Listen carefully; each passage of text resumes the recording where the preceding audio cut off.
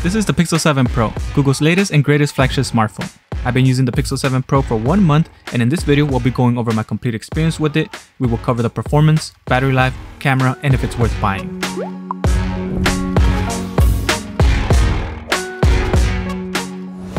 Google has refined the design on the Pixel 7 lineup. The camera bar is now one entire piece, and it changed from glass to aluminum, and it blends into the frame of the phone. The power button and volume rocker are now slightly lower, making it more accessible and easier to use one-handed. But this can cause a slight inconvenience when using car mounts or tripod mounts. The buttons will get pressed on most mounts, so you will have to fiddle with the phone and the mount so that the buttons don't get pressed. Another change that I'm really happy about is that Google reduced the curvature on the edges of the display. It is more subtle, and in my opinion, it looks way better than the curved display on the Pixel 6 Pro. I would have also been happy if Google got rid of the curved display on the Pixel 7 Pro, and this would have made picking up a full adhesive tempered glass screen protector much cheaper, and not one of those tempered glass that only stick on the edges and end up falling off very easy. The upgraded 12 gigs of RAM alongside the new Tensor G2 chip brings about some major improvements over the first generation Tensor processor. The performance of the Tensor G2 chip has been excellent. It has been handling everyday tasks with ease.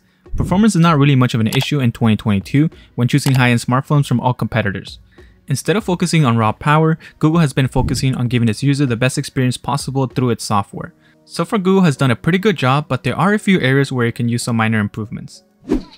Gaming on the Pixel phone has felt smooth, and I haven't noticed any dropped frames. You can expect a consistent 60 frames per second while playing Apex Legends Mobile, and so far the experience has been fluid for me. When I have the graphics set to Extreme HD and the brightness at around 80%, the phone does tend to get a little hot after 40 minutes of gaming on it.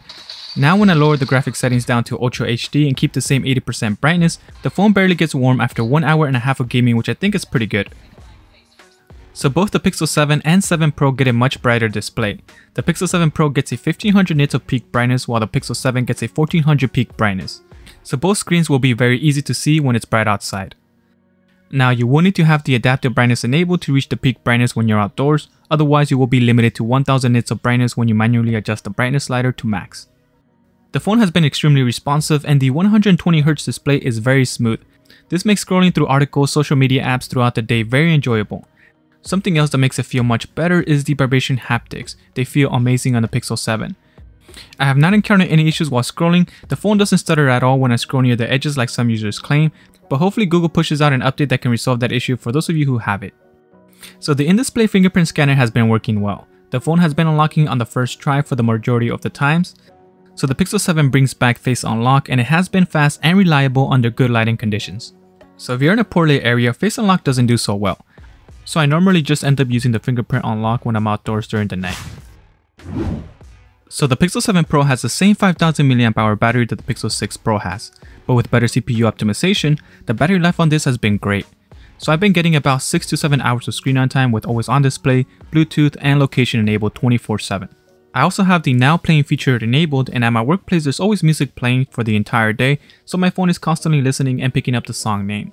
During the work week, when I don't use my phone as often, I get roughly 4 hours of screen on time, and I start my day at 8 AM and end it at around 12 AM and end with about 20 to 30% battery left. Now during the weekend, when I use my phone more, I get 5 to 6 hours of screen on time, ending the day at 12 AM with about 15% battery left. So I can definitely see this getting up to 8 hours of screen on time if you really push it with all the features enabled. Like any other phone, the Pixel also has battery saver to help you conserve battery, but you also have an option to enable extreme battery saver mode, which will stop all the apps you don't need and only keep your selected essentials app active so that you can interact with them. And this is really helpful when you're out and you're running low on battery.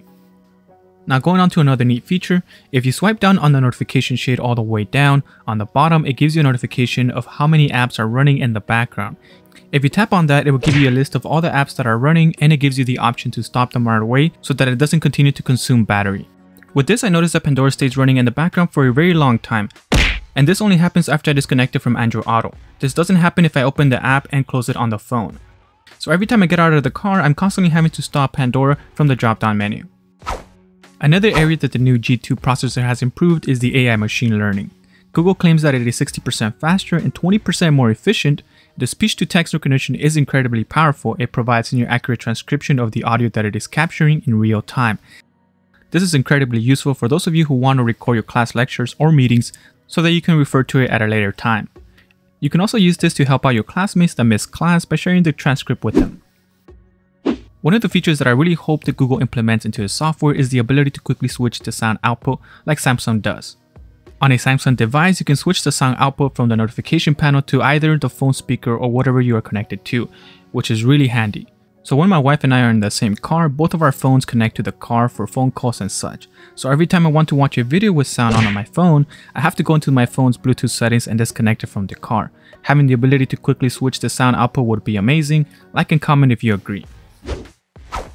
The messaging experience is also better. If you're texting someone that speaks a different language, your phone will help you out by translating the text to the language that you speak. There will be a prompt that will automatically pop up at the top of the messaging app to let you quickly enable the translation.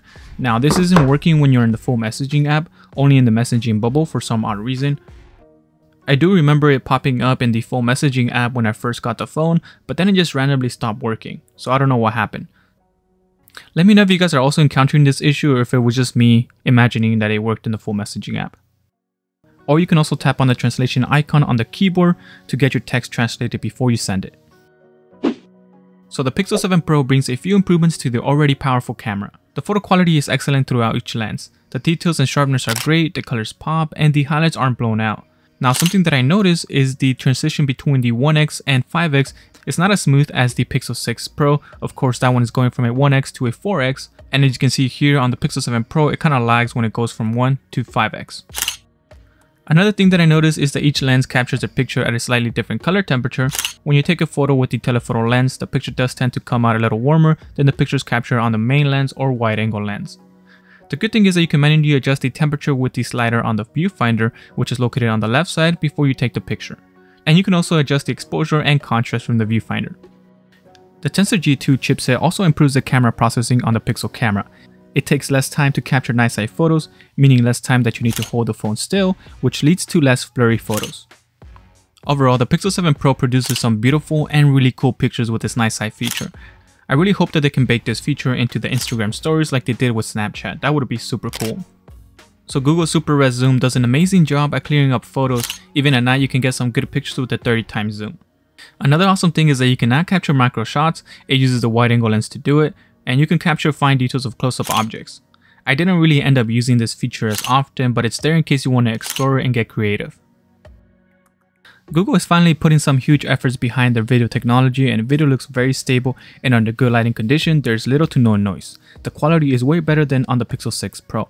The Pixel 7 does bring a new feature called cinematic blur, where it keeps your subject in focus and it adds blur to the background. The quality on this mode also looks good, but the autofocus is not as precise and the edge detection is not as good.